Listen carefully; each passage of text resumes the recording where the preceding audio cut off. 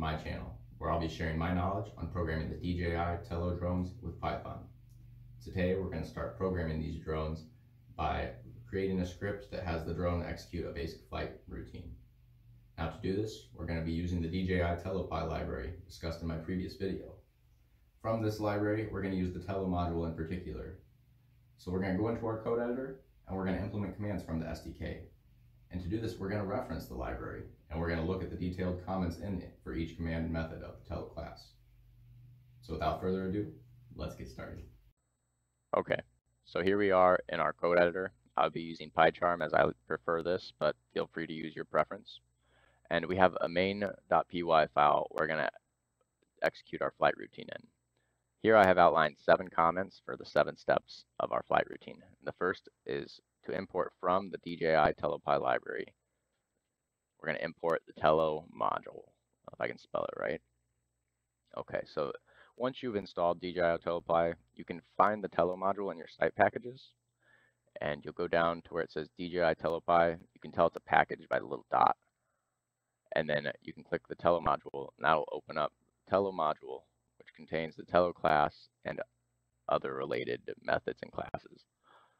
So we'll be referencing this as we instantiate our drone and send commands to it.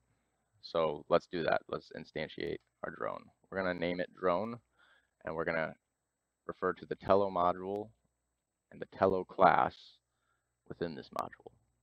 So now we have our instance of the drone object. We're going to establish a connection. To do this, we call drone.connect. Now we're going to look in here and we're going to just see what this command does. Here.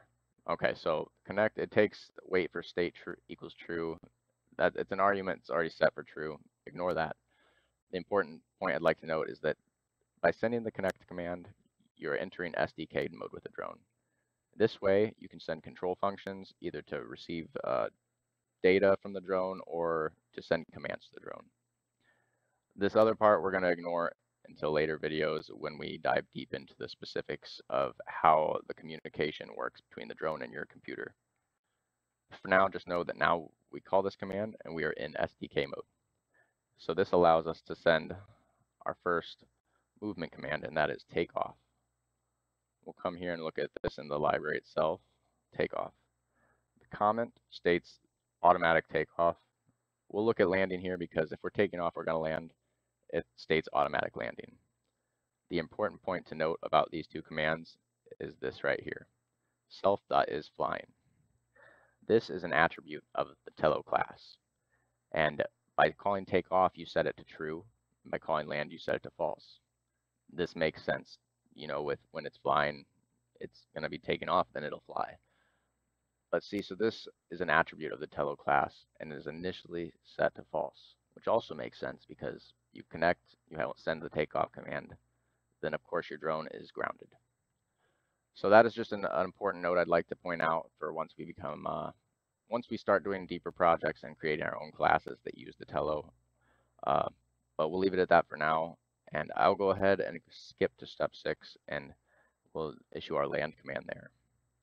Now for step 5, I want to have the drone do more than just take off and land, so let's have it rotate clockwise for 360 degrees.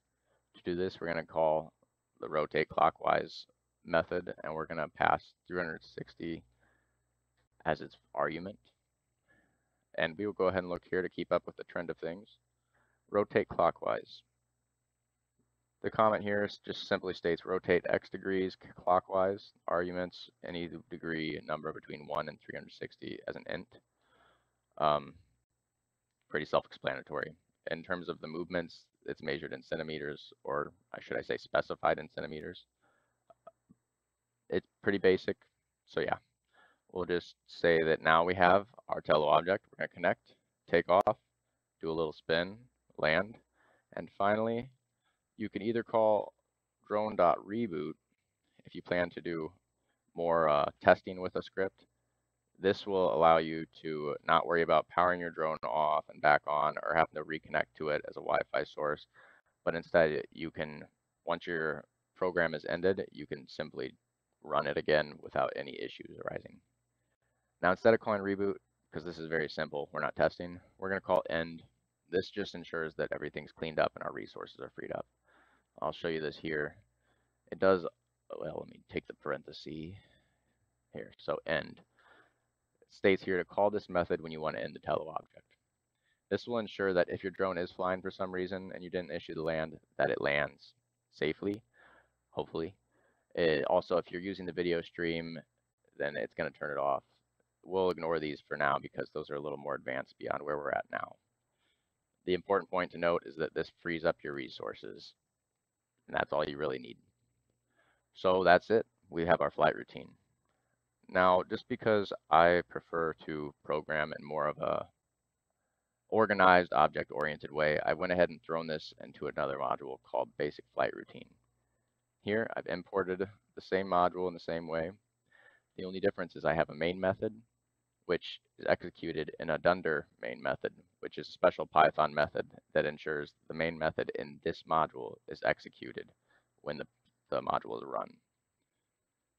So in the main, we instantiate our drone, and then we call the basic flight routine function. This function takes in our drone as an argument, and then it does all the commands that we wrote previously. So now we're going to use this to demonstrate our basic flight routine. And I hope that everybody was able to follow, and I didn't go into too deep of details or start rambling at all. I apologize if I did. So without further ado, let's test it.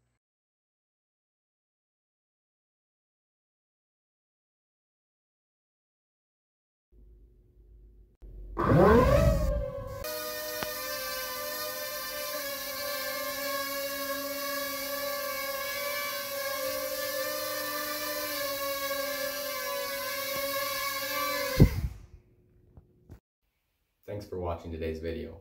It was only a basic script, but it's the first step to programming these drones and building more advanced, really cool projects. If you got anything from this, I'd really appreciate it if you could help share my channel and help it grow. Like, comment, share, subscribe, the usual. It'll really help me out as I try to continue to understand how to videotape myself and share my knowledge, because really I just want information to get out there and be more easily accessible by all. So, thanks a lot for watching. Until next time.